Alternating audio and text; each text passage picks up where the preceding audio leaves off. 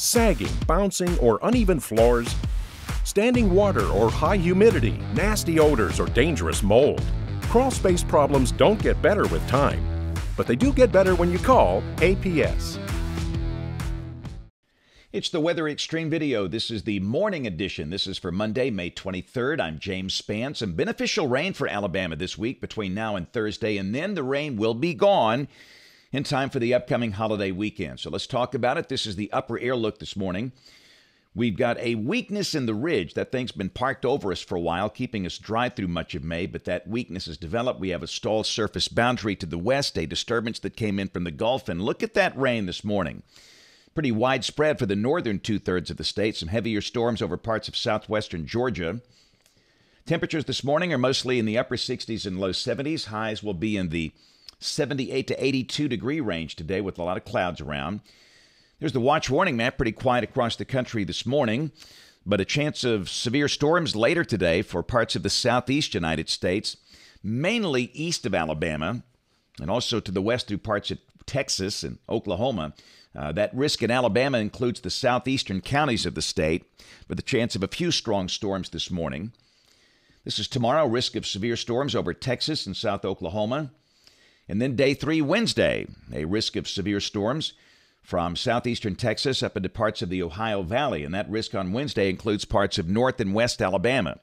And again, the threat will be from hail and gusty winds. There's no tornado threat this week. Our tornado season, for all practical purposes, is done.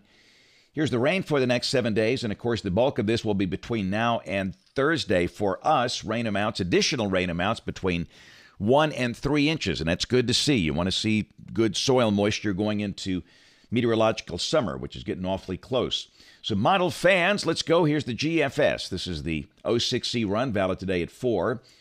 Got broad troughing to the west. Again, the ridge is weakened here, and have a cloudy day with the bulk of the rain probably this morning. This is the high-res NAM, valid today at 3. And you can see that rain we've got this morning exiting the state to the northeast. So a pretty decent chunk of the afternoon will likely be dry, including tonight. This is tomorrow. Surface low is located near Texarkana, Arkansas. And again, we'll see a few scattered showers, but I think the rain will not be especially widespread tomorrow. The high around 80. The sky will feature more clouds than sun. And then Wednesday, the chance of rain will be increasing again with a surface front approaching from the west and an upper trough as well. And again, there could be a few strong storms involved on Wednesday, especially Wednesday afternoon. The main threat coming from hail and gusty winds. And Thursday looks wet. Cloudy with periods of rain, maybe a few thunderstorms, highs in the upper 70s. And could be a pretty good soaking for the state. So between what we have this morning and on through Thursday and Thursday night, a really good chance of some beneficial needed rain for the state. And then Friday, a dry slot works in here. The sky becoming mostly sunny. Could be a very pleasant day, the high at or just over 80. And the holiday weekend looks great. This is Saturday and Sunday, bright sunshine both days with highs in the 80s.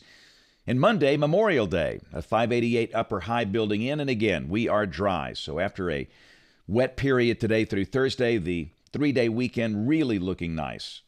We'll go out 10 days. This is Wednesday of next week, the 1st of June, first day of meteorological summer.